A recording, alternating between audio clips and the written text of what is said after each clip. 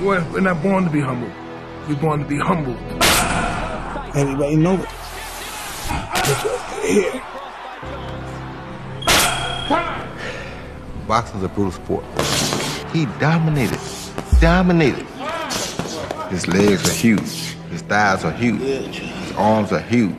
His neck is huge.